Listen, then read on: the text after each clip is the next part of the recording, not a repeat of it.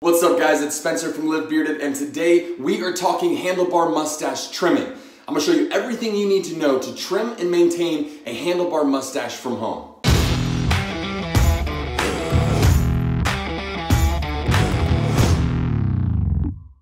Alright, before I start trimming, I want to give a little props to all my guys out there rocking the all natural stash. Now, I stopped trimming a couple months ago specifically for this video. You guys were asking me for trim videos, handlebar mustache. So I wanted to put it together, but I figured I'd grow it out so I can actually trim a good amount off and show you exactly what I do. Now, the all natural look is really incredible. I love this look. If you guys are going for the all natural, rock it. Just warning, get some mustache wax, throw it in your pocket, keep it on you at all times, because a full mustache like this, I mean, a couple months, I quickly lost sight of my mouth. You want to keep wax in there, keep it pulled to the side so you can try to avoid making a mess. I mean, anything I eat, anything I drink, getting all over the place. Just be mindful of it. It's an awesome look. I'm gonna miss this thing, but good news is it's gonna grow back. So let's get trimming.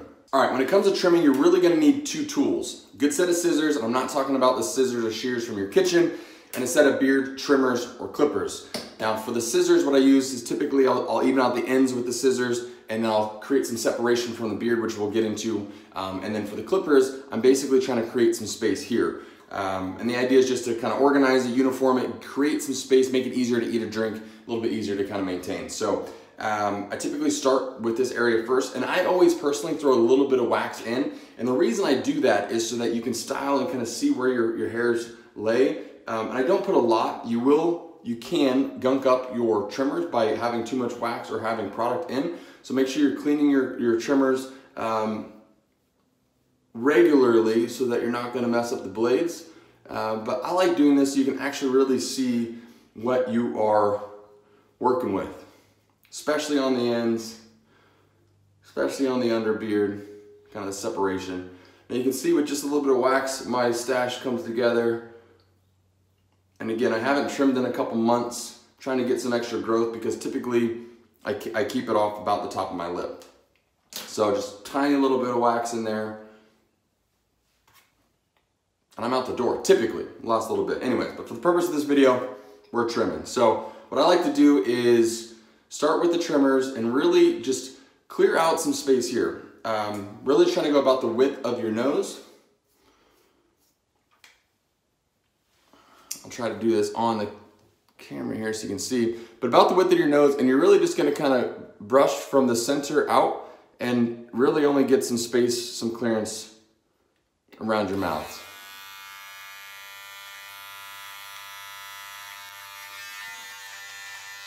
Now you can take this as short or as long as you want. If you want, I typically try to take it about to the top lip. If you want to just pass and you want to just create a little bit more space, I mean, and let this grow out, I mean, you could literally just take a little off and it's going to make eating and drinking a lot easier. It's going to kind of bring it to a more uniform shape. So whatever look you're going for.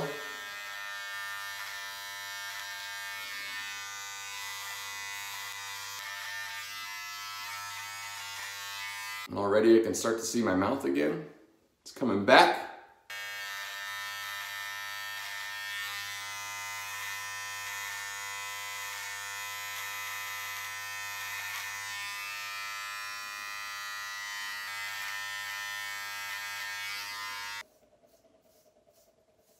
Looks so small now. It's amazing how different just like 1/8 of an inch can look when you get used to seeing yourself a particular way.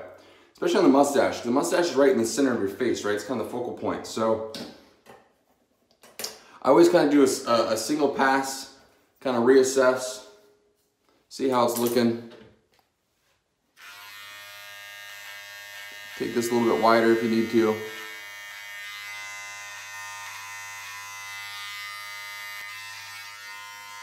And then I can come back and get some more. I don't personally throw a ton of wax to where I try to curl or make these super tight.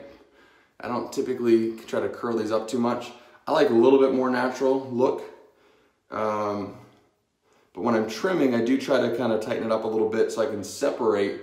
And what I try to do is basically just separate the stash from the beard. A lot of guys, your mustache will grow and then kind of blend into your beard. And so you don't really get that separation. So what I do is actually kind of pull the stash hairs, anything that's kind of on the upper lip, the stash part, separate that out. And then any of these, like see, these kind of grow with my stash, but if they get too overgrown, they'll actually blend in and then your stash doesn't have quite the shape. So what I actually do is try to get in here and I'll take my scissors, separate the stash out, and then trim these hairs down slightly to give it a little more separation.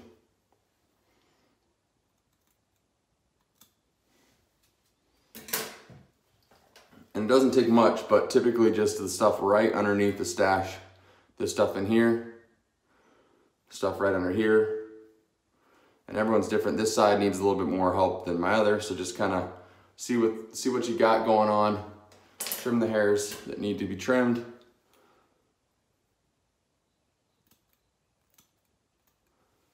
And that little bit of separation will allow the stash part to really, it almost looks like it's sitting on top of the beard. And you still have, obviously you're not trimming this down to your skin, you still have a lot of beard there, but just that extra little bit of separation.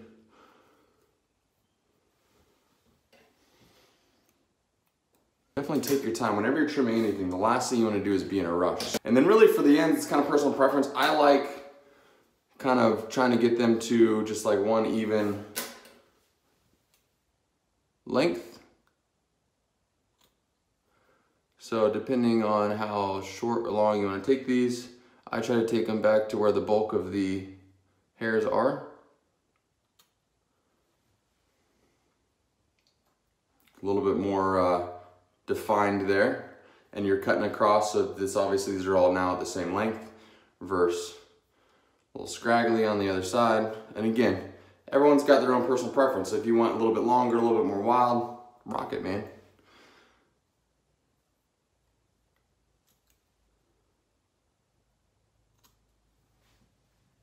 Now the one thing I will tell you, when you are going back and forth here, the last thing you want to do is try to get these things super even, right? Like you get this side and you're like, all right, well that looks, and this side's shorter, is this side shorter, and you go back and forth a million times.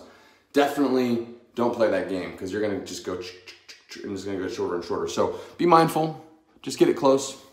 And that's more or less kind of what I do. I focus on just creating a little space here, separating from the beard, and then you know, evening out the ends. Pretty straightforward. It's amazing how different your mustache can look. I didn't really take that much off, but it was covering my lip, and now my mustache I feel like is half the size, but it's a lot cleaner. It's gonna be easier to eat, easier to drink.